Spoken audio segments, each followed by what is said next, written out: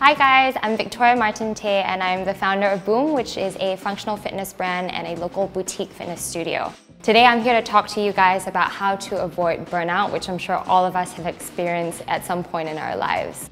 I have two very practical tips and you've definitely heard them before, so it's not rocket science. First one is about prioritization and organization. So it's important for us to look at our lives as a whole, decide on what's important to you, what's maybe less important to you, and what's not so important. If everything is considered important, then nothing truly is.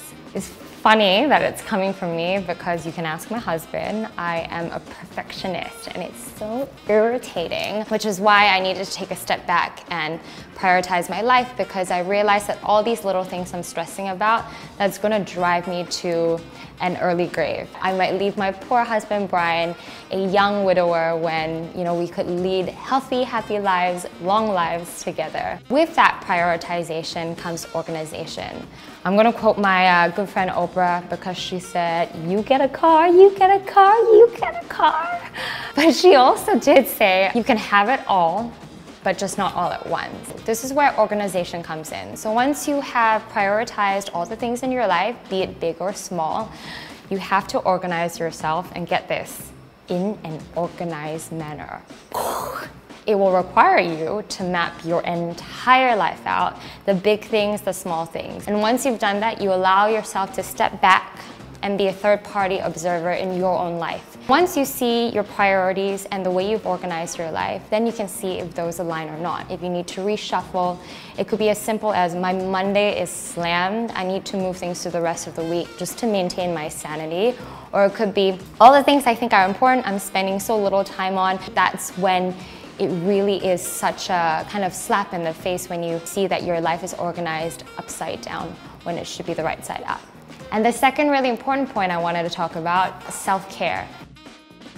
If we are not in our best frame of mind, if we're not in our best physical self, everything that we've worked so hard for is all for nothing. And if you see that self-care doesn't have a place in your current schedule, you have to make a point, make an effort to put it in. It could be something small like reading a book at your own time, getting a mani-pedi, working out. It could be anything that makes you happy. You have to pencil that in, because sometimes if we don't, it's just never going to happen. And before you know it, you're in this downward spiral and you're on the verge of a mental breakdown.